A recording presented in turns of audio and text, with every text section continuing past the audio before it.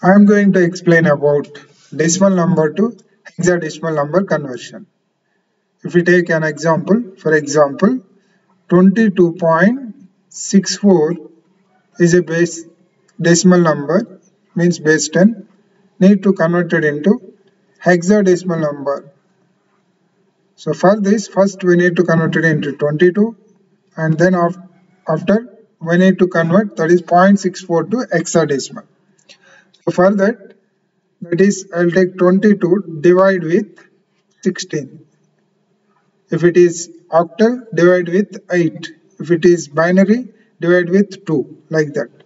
So therefore it is hexadecimal, we need to convert, that's why divide with 16. That is one time it will, and 6 is remainder. So this is an LSB, least significant bit, and this is an MSB, most significant bit. So therefore we can write it as like this, that is 22 decimal is equal to 1/6 of octal number 16. And coming to the 0.64, again multiplied with 16.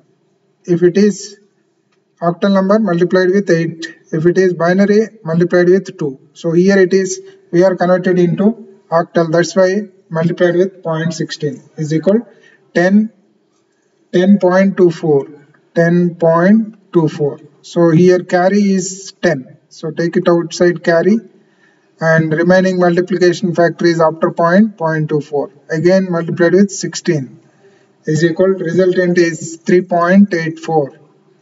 3.84. Take it carry outside, that is 3, and the resultant multiplication factor is 0.84 multiplied with 16 is equal 13.44.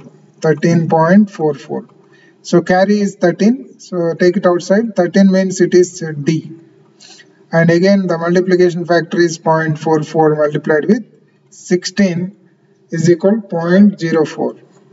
0.04.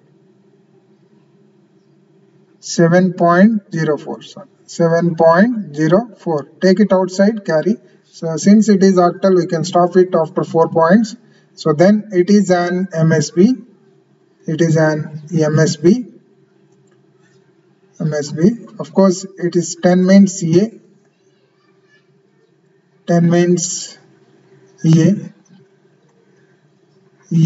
And it is an MSB.